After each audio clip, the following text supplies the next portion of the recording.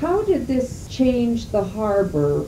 What precautions did people take in the Well, we wartime? had Japanese people here. Right.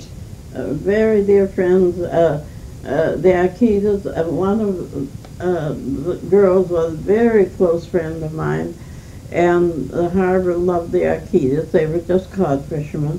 Mm-hmm. And that big government thing of towing the boats away, Yes. everybody in the harbor went over to the steamboat when they took the Akitas away, and everybody was crying. It was just terrible. Mm-hmm. And they claimed their boats. I don't think they took them up to Steveston or something. Mm-hmm. And I know they went to the camp in the interior. And my friend Bessie Akita, she lost a baby there, and it affected them terribly. Mm-hmm. One of them is still alive and lives out in Richmond, one of the sons.